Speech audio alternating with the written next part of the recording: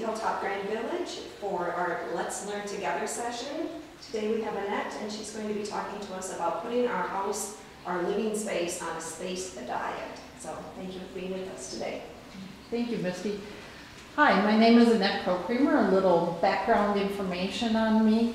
I am married and have 3 adult children, and a grand puppy and 10 grand chickens, and now I just acquired 2 grand heifers, and we're looking at some grand pigs too. But my daughter's all into the mini farming and stuff like that. My other daughter just recently moved to Milwaukee, and she's aquatics director in Waukesha. And my son works for a company that sets up the distribution for Amazon.com. So yeah, he sees a lot of stuff too. So anyhow, getting into this business, I acquired it 6 years ago. It is a franchise, and the franchisor is Caring Transitions, but each of our offices are independently owned and operated. One of the reasons I did that, went with this company, a lot of people said, well, yeah, couldn't you just do this on your own and stuff like that? The knowledge that I acquire, all the other franchises acquire. There's 200 of us across the country right now. We're the only home transition company in the nation. And we are all trained basically the same way.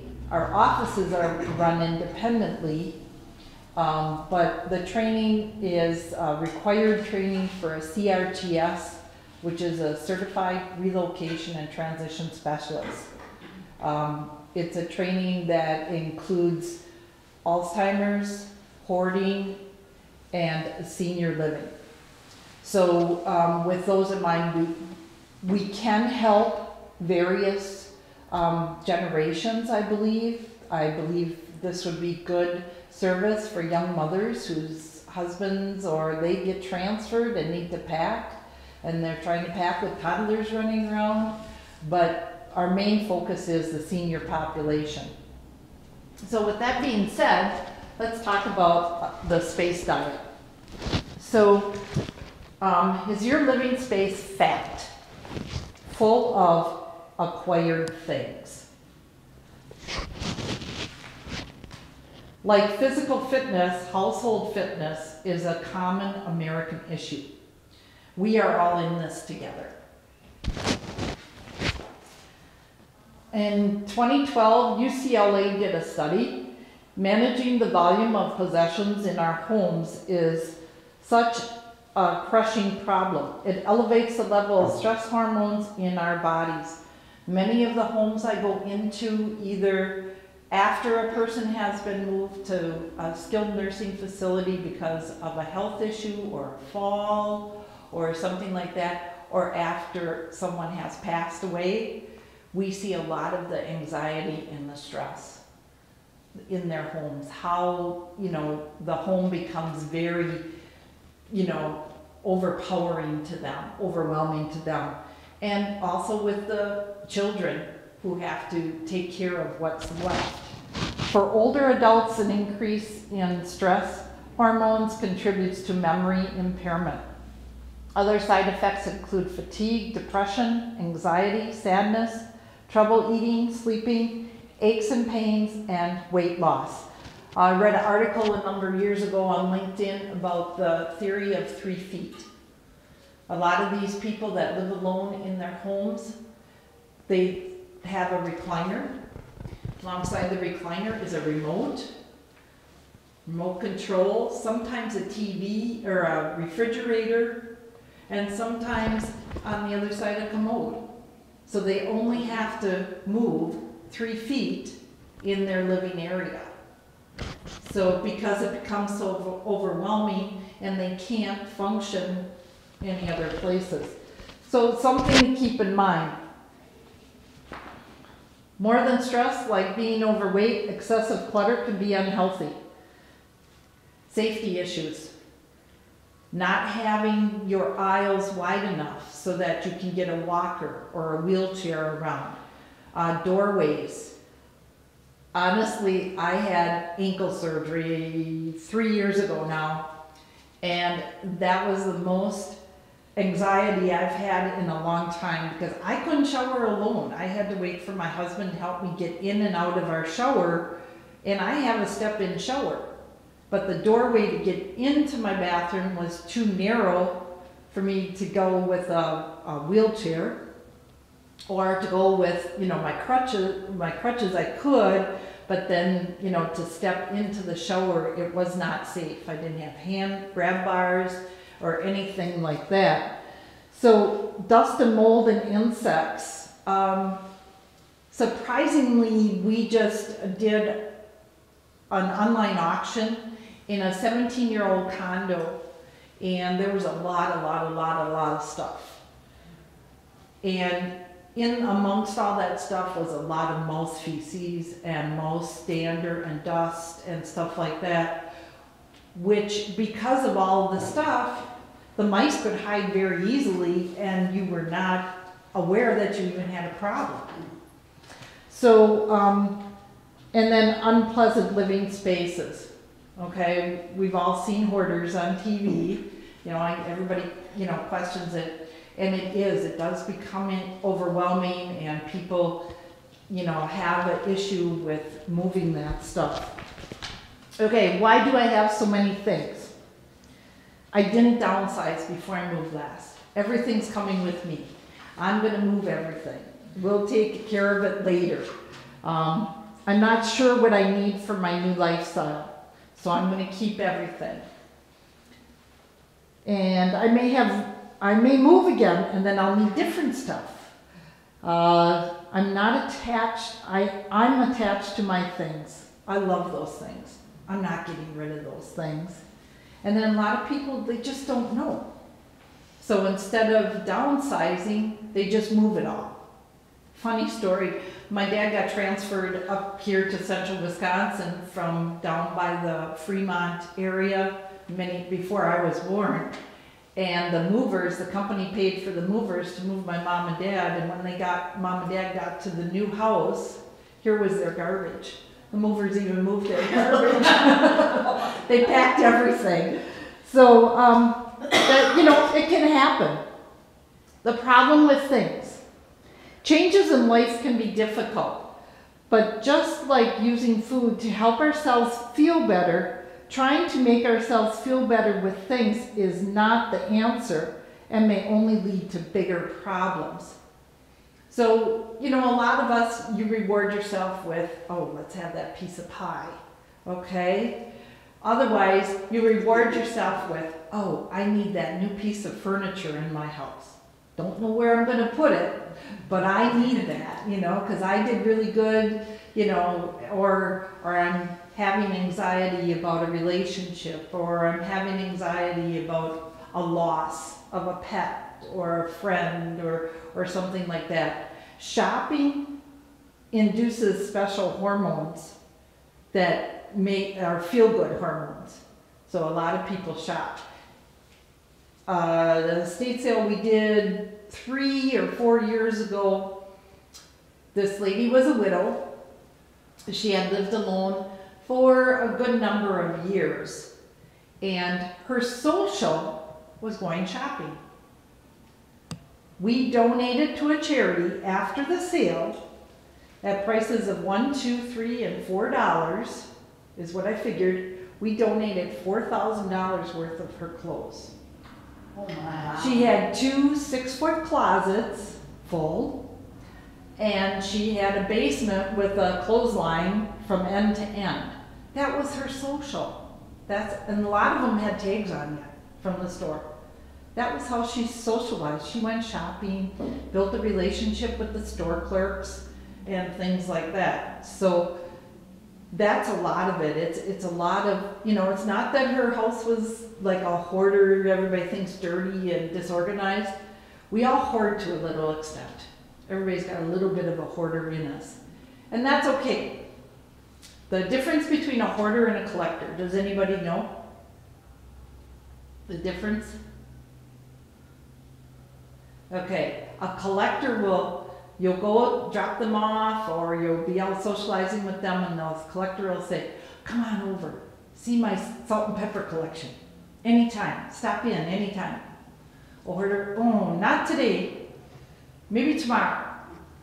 You know, they know that they have an issue and they're embarrassed, so they won't let you in. Okay. Decluttering is a diet for the home. Decluttering is more fun than dieting because the results are immediate. That means as soon as you eliminate stuff, it's gone, it's out of the house, your area is straightened up, it's organized, you see the immediate results. So, getting started. Okay, find your motivation. What's your motivation? Maybe you want a new piece of furniture. Where is it going to fit? You know, how do we want to do this? That I gotta have that curio cabinet that I saw on sale. Okay, where's it going to fit? What am I going to put in it? That's your motivation to start with. Establish achievable goals. How am I going to do this? Am I going to just dig into it and stress out in a full day of just trying to figure out what I need to declutter, what I need to downsize, or do I do it in increments? I suggest do an hour a day. Just pick an area, do an hour a day, and set your timer if you need to. I know myself, if I don't set a timer, I end up spending more time on it, and then you get tired and you're overwhelmed. Set realistic time frames. Okay, I'm going to do this month, or I'm going to have this done by such and such a date. Okay, but make it realistic. Prepare for those unforeseen obstacles, like, unexpected doctor appointment or an unexpected family issue or something like that. Build in a little bit of give time. Take before pictures. It's always fun. You take that picture of that closet, and then you take after pictures. Overcome your own objections. Oh, I really, really need that. Oh, I really, really want that. Determine what are true needs and what are true wants. Okay, recognize you are in control. Space diet obstacles. We already know what to get rid of, but why don't we do it? Emotional attachments. It makes us sad. You get overwhelmed. That closet is just so full. You open the door and everything comes crashing out and you're like, oh, I can't open that door again. It's dangerous. But you feel guilty. I had a lady share a story with me last week about how her mother gave her these birds, statues and stuff like that, and she didn't have a place for them, so she sold them in a rummage sale. Her aunt came. Her aunt bought these bird statues and stuff like that, and her aunt gifted them to her mother. Oh, dear. Her mother showed them to her, and so now she says, my mom's been passed now for 2 years, and I still have these birds because I just feel so guilty. It's okay. It's okay. You can let go of those items. Take pictures of them, put them on digital, put them in a photo album. You can keep those memories that way. But if you're tripping over something, is it something you really, really need to keep that? Okay? Fearful. We were talking about it earlier. Someday I might need that, so I can't get rid of that because, honestly, the stores are full.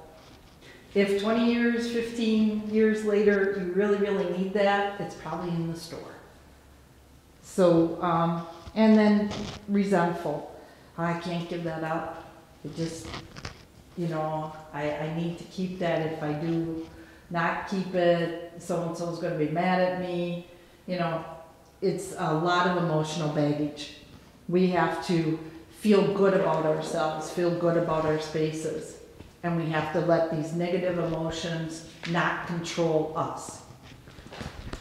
The size of your house is not related to the size of your soul, but the condition of your dwelling does reflect the condition of your being, of your mind, of your body, and your spirit. So keeping that in mind, how do you feel? The space diet might be your answer. The space diet warm-up. I gave you a handout, and on the handout we'll have all the notes from this too. Define your area. What area are we going to target today? What area are we going to work on this month? Define the area. Assemble your equipment. Garbage bags, sorting totes, storage totes, things like that. If you're going to have a sale of some kind, price tags, markers. Now I hate to say it, your computer or iPad for research.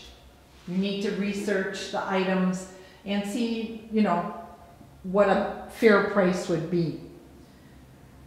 Work the visible areas first, because that will help you accumulate going on to some of those harder areas that are more, maybe say memorable, where you have your keepsakes.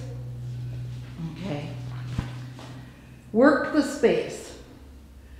Again, set a timer if you need to, but stick to the task. When we go in and we do any work on a house, and the client has passed or has moved or whatever, what I do is set a person in the room and a basket outside the door. They cannot leave that room. I don't know about you, but me, I'm in a room and I grab a cup, oh, this should go in my kitchen, or this goes in the laundry room. Half an hour later, I'm back to where I started. So if it goes to a different room or a different space, or you're organizing, put a laundry basket so that's like a reminder, nope, I can't leave this room until my time limit is up. So put a basket there, or a barrier, or shut the door, whatever. Get rid of distractions. Turn off your phone. Put your phone in a different room. Put on a radio. They say 50s and 60s rock and roll is the most motivating because it's upbeat and it keeps you going and things like that. Stay focused. Again, talking not moving from your area. Have a buddy or a coach. Have a non-emotional partner, a good friend, and they'll look at you and say, do you really need that? So that you can let go. Make non-emotional decisions. Okay, we got to try. It's hard. It's going to be hard, but you got to keep a lot of your emotions out of this, and then push for results. Push yourself a little bit. It's like when you're running a marathon or you're working out and you're like, just 2 more minutes. Just push yourself and make sure that you get how you want that space to look. Remember, that's a picture or a portrait of yourself. Your space is a portrait of yourself. So do you want it to look cluttered, or do you want it to look businesslike or lovely, or whatever? So you want to work to make it reflect you. Reward your accomplishments. Take after photos. Enjoy the feeling of your new space. Just working with a new gentleman, a new client of mine, and his wife passed last year, and he's doing a little bit of grieving and stuff, but he's moving into independent living because he can no longer take care of the house and the yard. He's like on 40 acres, and he doesn't have any animals or anything, but it's just, he's mowing lawn every 3 days, or shoveling, or whatever. So he decided to move to independent living. And we're walking around his house to decide what we can pack, what we're going to move. And he's got deer mounts. And I said, okay, Jerry, let's make this your home. Your new apartment, let's make it your home. Let's take the deer mounts. Let's take the snowshoes. Hang them on the wall, just like you have them here. He's got animal statues. He's gonna take some of the bookcases that she has her cookbooks on and things like that. We're gonna empty those off and he's gonna put his statues on there. Make it your space. And that I think will help him in letting go too. Not that, you're gonna forget that loved one that passed or anything like that, but it's gonna help you move on and let go of things. All right, space diet techniques. Important things. What do we need? What are the things that we really, really need? Do we need, we need clothes, obvious. Healthcare, toothbrushes and, our general, everything like that. Those are the things we really need. And we need to find a place for all of those things. Next, what do we love? Okay, you love that old china of grandma's, but it's packed in a box sitting way back in the closet or up in the attic or whatever. How can you love it when you can't see it? Bring it out. Put it in a curio. My mom lives in independent assisted living, and she had all these portraits of her children and grandchildren on 8x10s on the table and things like that.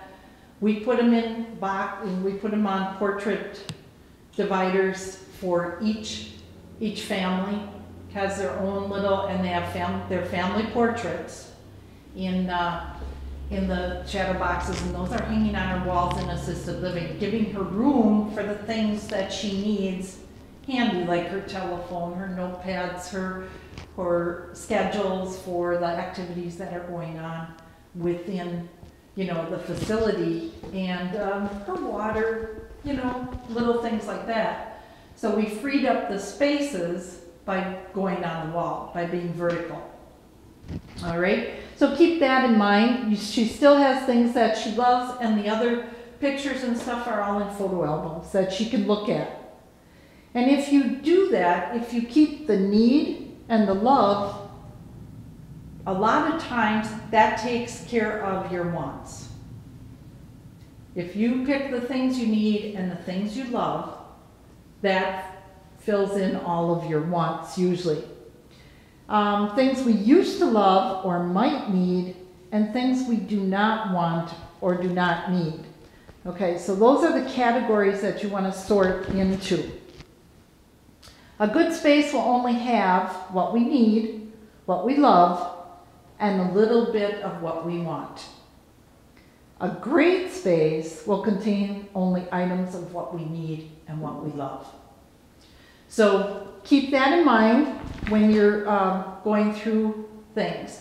I don't know if you've read the book by, I think it's Marie Kondo, The Art of Tidying, and she's Japanese. So what she does is she says you should categorize everything in your house. Don't have clothes in 2-3 areas. Have it all in your room, in your closet, walk-in closet, wherever. Have all your clothes in one space. I used to work for a lawyer, and her kid's summer job was to organize her house. And the kids came out and she told me, she goes, yeah, they found like 12 black suits, some of which I had never worn. And she said, I didn't realize I had all of them because they were spread out all throughout the house. So get everything together so you know what you have in one space. Categorize. And then what Marie suggests is you're supposed to touch it, and you're supposed to say, if it brings you joy, then you find a place for it. If it does nothing for it, thank it for its service and donate it, or, sell it. Let it go. I did that with a client last spring, and as we were organizing her house and her closets and stuff like that, it worked very well for her, and it was so freeing. And she's like, okay, I don't know why I'm hanging on to this. And it was easier for her to let it go. So we got to decide, what do we really, really need? Do we need those 70s elephant pants, you know, from when we were young and happy, or do we want to be happy now with the things that really bring us joy?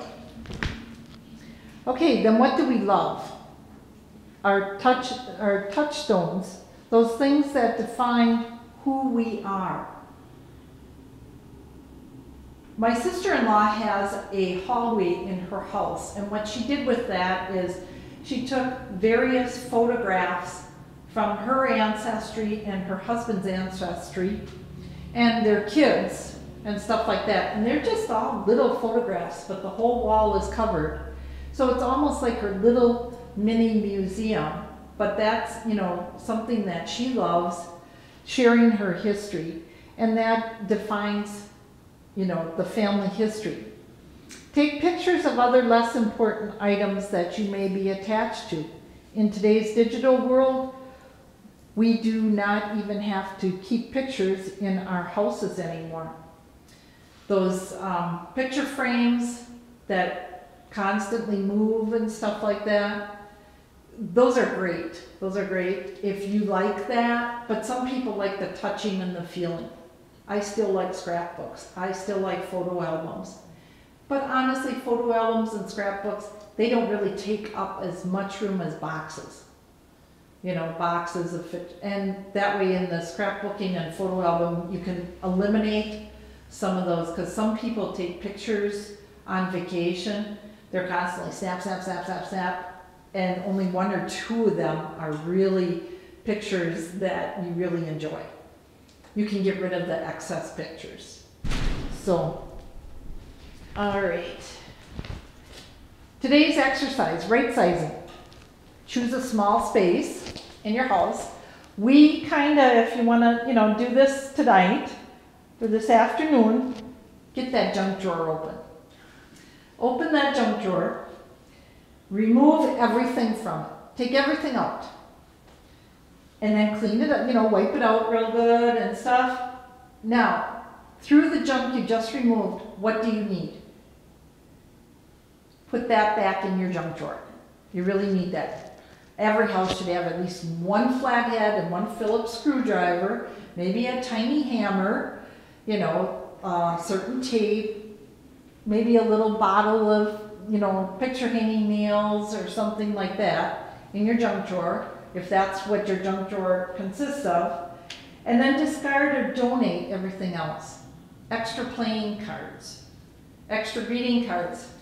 Your assisted livings, your skilled nursing homes, your adult daycare centers, they could use all of those little things. And then enjoy, you know, I love it when I organize something like that. I open the drawer and it's like, that's what I need. 2 seconds, you're done. If you're digging and digging, I worked with a lady years ago, and she had 3 desks, and every desk was cluttered. But she told me, if I can find it in 10 seconds, I'm organized.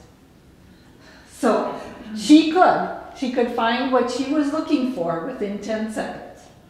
So if you can find it and live with that organization, more power to you. But I like to be able to open a drawer and pluck out what I need. Okay, paperwork. Everybody has paperwork. Everything from newspapers down to office, you know, bills, different things like that. There are many organizing, what do you want to call them? Many organizing tools out there at all your Shopkos and Home Depots and things like that. Current, I used to use Current years ago for sorting greeting cards, for example, and things like that. Like love handles, paperwork never goes away. One tip is from the mailbox, right from the mailbox. If you know it's an advertisement, walk right up to the recycling container and throw those flyers in there right away. Newspapers.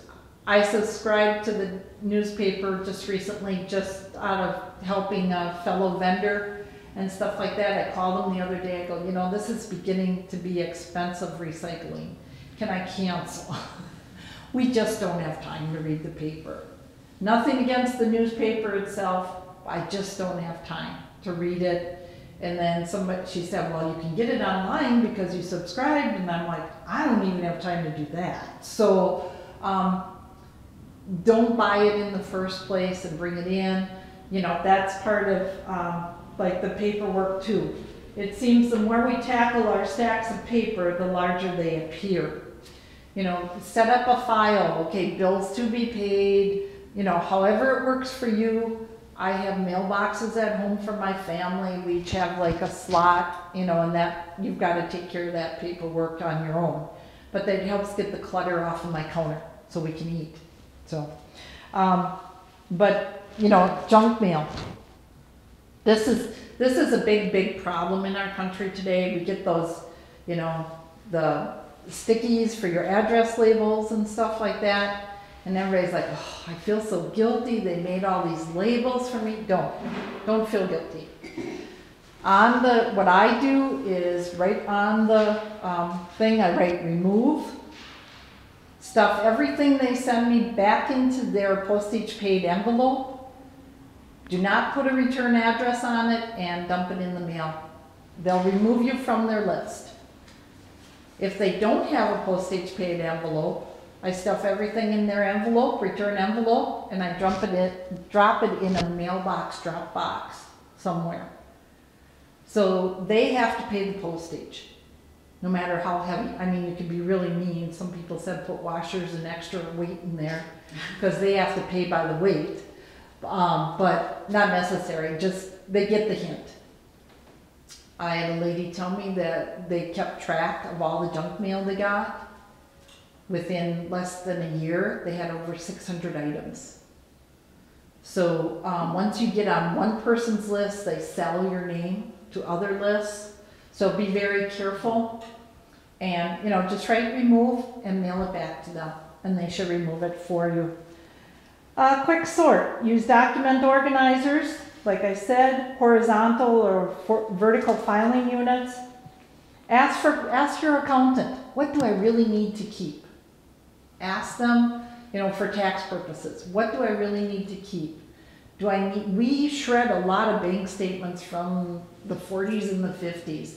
That's not necessary to keep that. And actually, you know, it could be a security problem if the wrong person got a hold of that stuff, you know. So shred it at, you know, like a year end or whatever, but double check with your tax professional before you shred things. And then use those. Randomly, a couple of the shredding places will do a Saturday, like in the spring. Watch for that now. And they'll allow you up to 2 boxes that you can bring for free, and they'll shred it right on site. I know they've done it in certain parking lots like Menards, and I'm not sure if Home Depot has, but double check with them. The space diet dilemma. Should I store items, sell, or donate them? Cash in versus cash out. The average cost of a 10 by 20 storage is roughly $70 a month. Now this was written a number of years ago, so this might be a little bit higher. The smallest unit at U-Haul in Wausau, which is, you know, just a little cubicle, maybe 5 by 7, a couple years, 3-4 years ago, was $54 a month.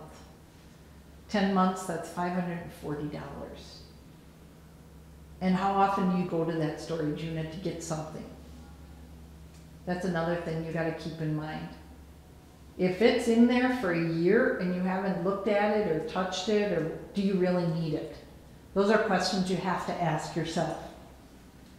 An average garage sale profit is $600 and can be even higher at an estate sale.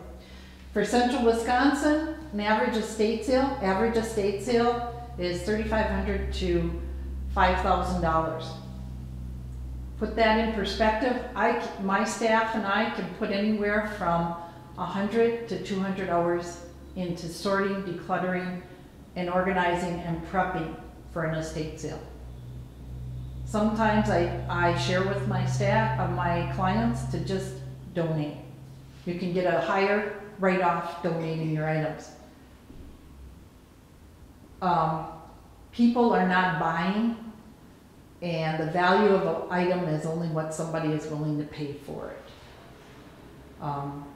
This estate sale, we did a Saturday, very fair pricing, you know, a lot of, you know, china. I can't give away china. People are not buying china. I had 3 sets of stoneware. Not a single set moved this weekend. Cut glass, very rare, and what they're doing with it is they're repurposing it. Things like that, so they're not gonna pay what the cut glass is really, really worth, because they know that they're gonna do something. Beautiful dresser I had this weekend, and a Bassett solid wood hard furniture, and it never moved. They came on discount day, and the guy offered me $50.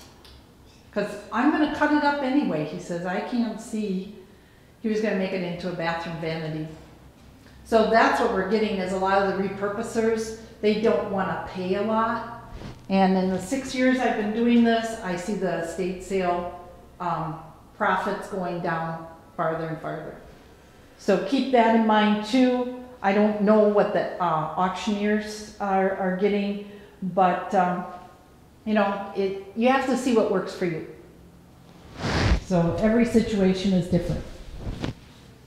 Okay, most important, the way you use your space is your choice to make. You're the one in control. What do you want to show in that space? What do you want to reflect of you personally? And that's it. Any questions? No questions? That's always the fun part. I'll give you an interesting little thing to use though when you're speaking of the paperwork. The office that I worked at before I retired, one of the seminars that we went to was handling paperwork and decluttering your office and that sort of thing. And they said, when it comes to papers that come in, the rule should be Ohio, O-H-I-O, only handle it once. So the second it hits your desk, do with it then what needs to be done, and then you aren't having it cluttering, you aren't having it there to pick up and, oh yeah, that's right, I'll do that later. And then 3 days later, oh yeah, that's right, you know, so. Now, I mean, sometimes you can't, like for you, you've got to handle things more than once. But coming into your home, really, that should be rule of thumb. It comes in, it's a bill, sit down and pay it. You know, if it's garbage, like you say, it goes right in the garbage. If it's something that you need for, like an insurance paper or something, file it, you know. It's done and out of the way. I was just explaining to my grandson yesterday when he was setting up another desk for me that there's nothing on my desk. It's just already taken care of and filed. It's at the most only there one day, and then it goes someplace. So that's still, you might want to use that, Ohio, only once. And I do share with my clients, because I get asked, you know, well, what if we move this, so and so. Remember, the more you touch it, the more expensive it becomes. Because if you have to hire a moving company, or you have to hire, you know, a U-Haul even to move that to a place to market it, it's, you know, you're pitching out money to, you know, get something and probably not even make any money. I'll share a personal story with you. As a young mother and in a new home, I had to have this china hutch. I just had to have it, you know. We paid $1,000 for it. 6 years ago when I started this business, I had revamped some things in my house, and I no longer wanted the china hutch. So I wanted to sell it. Okay, so I advertised on Craigslist and got scammed, but I caught it before, you know, it went too far, but you want to be careful with Craigslist. And then after that, I took it, or I put it in a garage sale, and nobody was interested in it. And then I had my husband haul it to one of my estate sales when I first started. Nobody was interested, and we were dropping the price each time. So we were down to $250. And then for a while I'm like, oh, we just can't have this in the garage, it's just gonna get damaged. It's, you know, so we took it to a consignment shop, and it finally sold.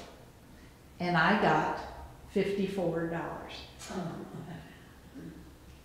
So the value in the item is only what someone is willing to pay. Keep that in mind. If that's why sometimes we suggest donating.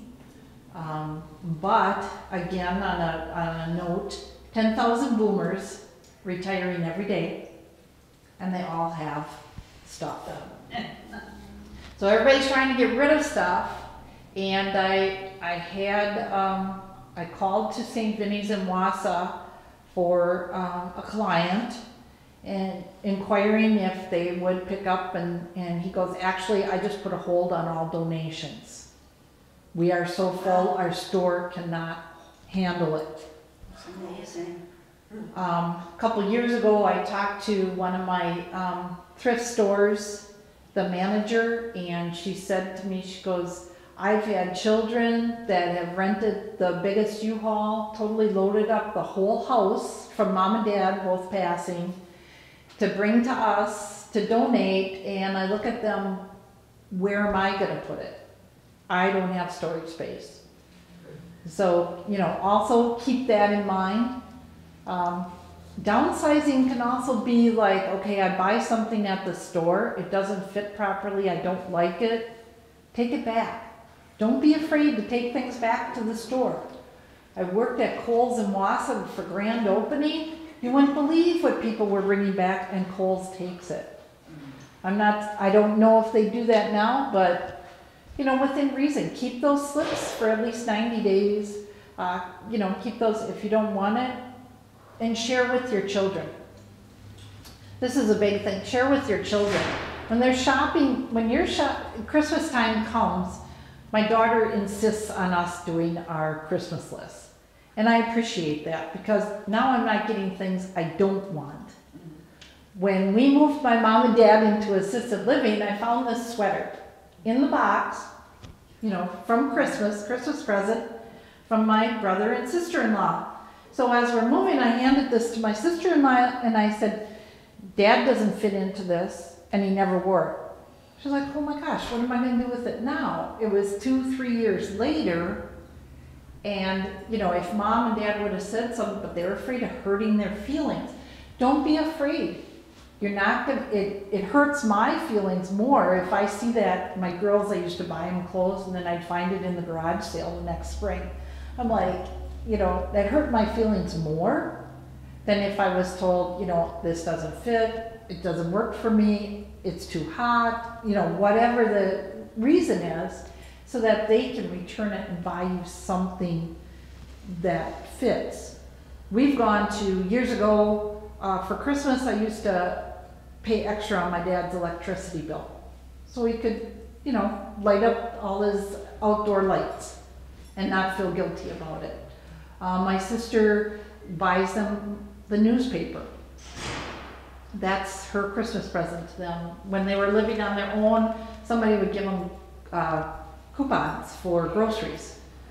There are ways to downsize and declutter, you know, without bringing all that stuff into your home.